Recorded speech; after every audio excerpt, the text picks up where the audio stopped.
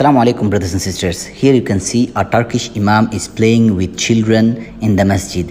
He made a makeshift swing so that the children who come to the Masjid can pray, can play and can enjoy their time in the Masjid. We have to be creative, we have to be innovative to bring our children to the Masjid.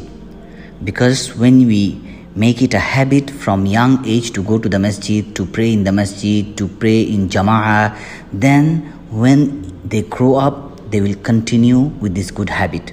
Rasulullah SAW said to encourage the children to pray when they are at the age of 7.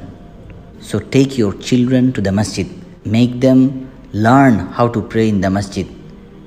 And sometimes in many masjids, when these young kids, they shout, they run, many senior citizens, they try to stop them or they shout at them, they yell at them, and it's not actually good, because Rasulullah SAW suggested us to encourage kids to pray.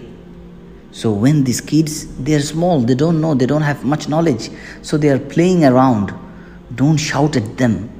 If you shout at them right now, in few years time, you will not see anyone in the Masjid.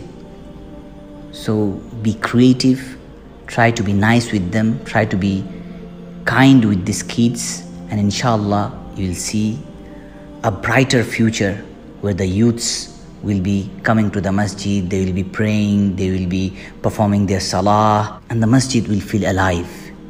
May Allah give us the ability to be nice with kids, and may Allah give us the ability to go to the Masjid and pray our prayers.